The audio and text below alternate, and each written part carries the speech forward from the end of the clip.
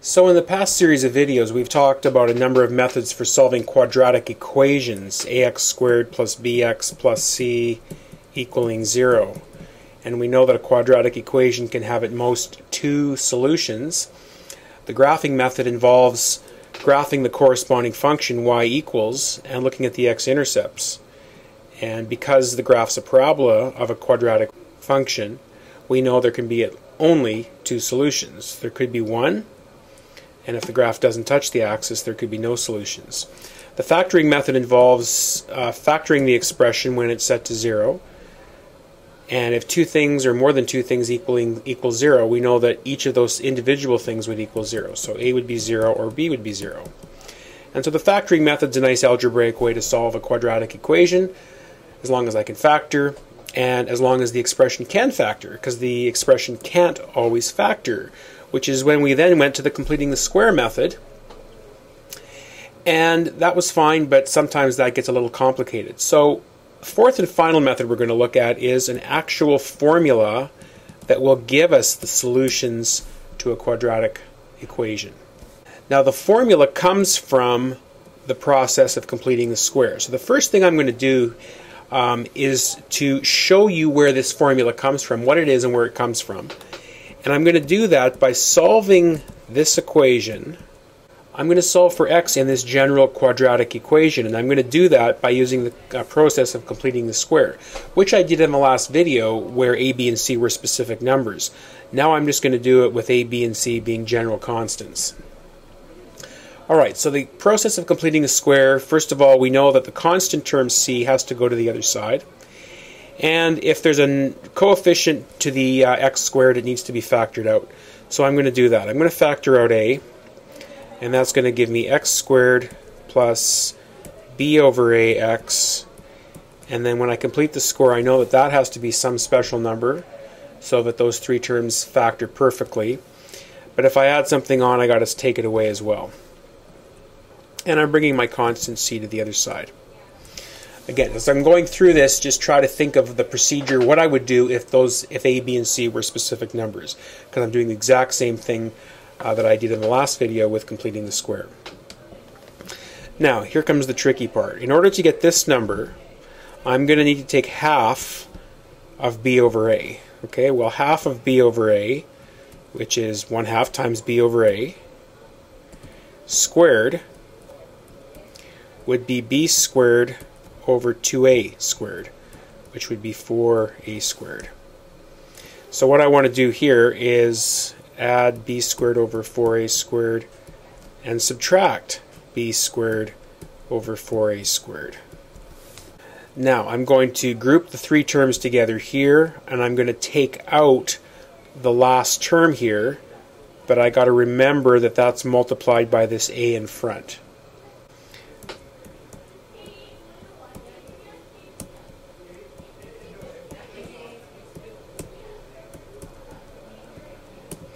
Alright, so when I multiply the a in the front by this, I'm going to have an a cancel out on the bottom, so it'll be negative b squared over 4a.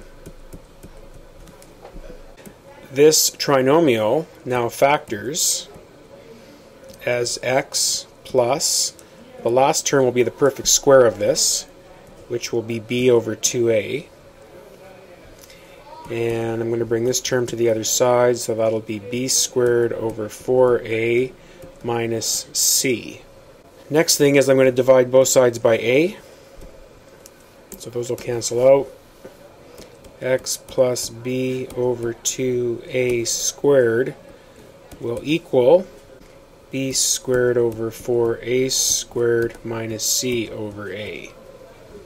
Another way you can think of this divided by is multiplying by 1 over a to both of those in order to get this.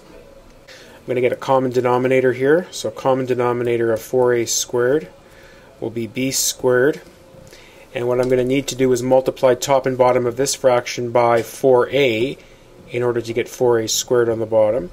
So if I multiply top and bottom by 4a, I'm going to get minus 4ac.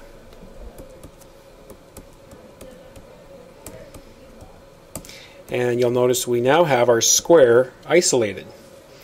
And so the next step is to square root both sides,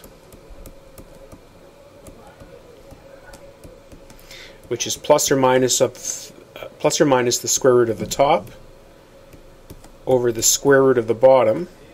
The square root of the bottom is just going to be 2a. Subtract b over 2a to both sides.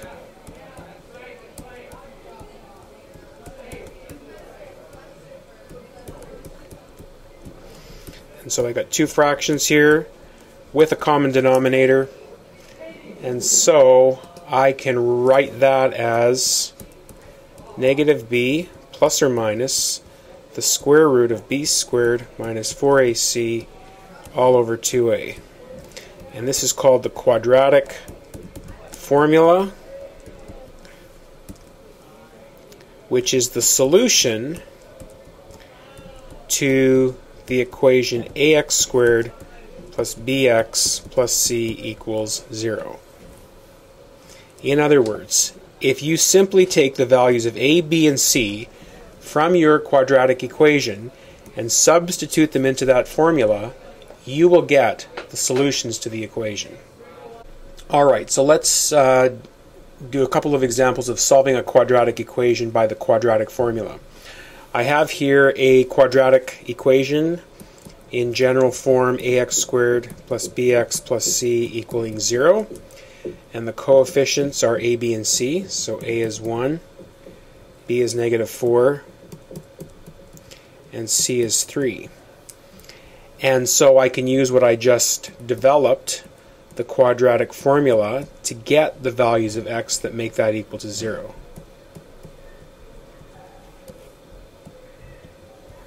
Alright, so we're going to substitute those in.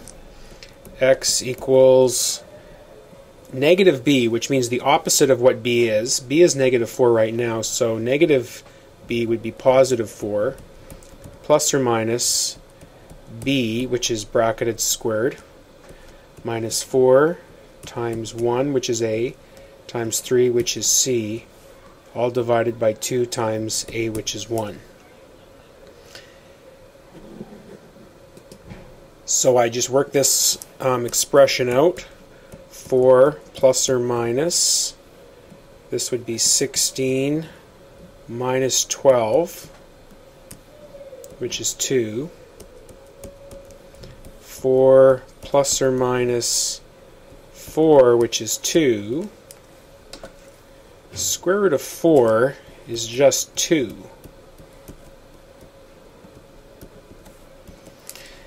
And so we have two answers. We have 4 plus 2, which is 6 over 2, which is 3. And the other answer is 4 minus 2, which is 2 over 2, which is 1. And I have the solutions to my equation. Now you'll notice that the answers came out to be quite nice, and that's generally a hint that the original equation could have been solved by another method, by the factoring method, and indeed it could have been.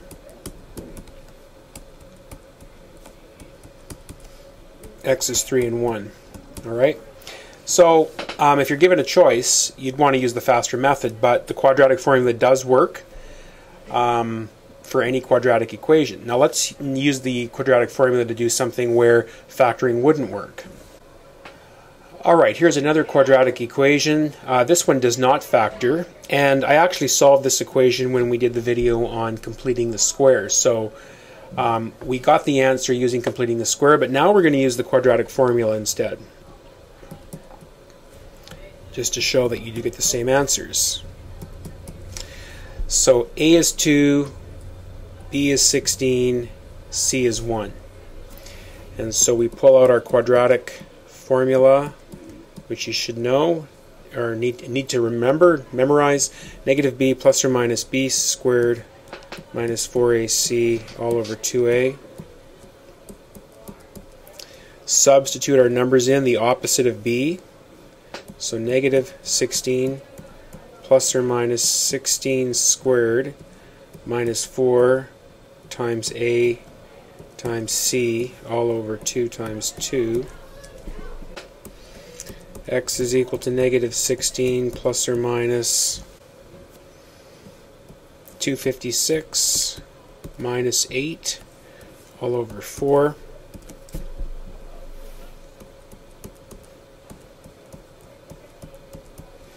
$248 divided by 4. Now what we need to do here is, this is not a perfect square, so this is going to be an irrational number, but I need to reduce my radical down, and I'm going to need to think about this for a little while. And I do mean after a little bit of thinking. The square root of 248 breaks down to the square root of 4 times the square root of 62 all over 4, which is negative 16 plus or minus 2 root 62 divided by 4. And then I can divide top and bottom of my fraction to reduce it by 2, which is negative 8 plus or minus 1 root 62 all over 2, which you may recognize as the answer when we solve this equation by completing the square.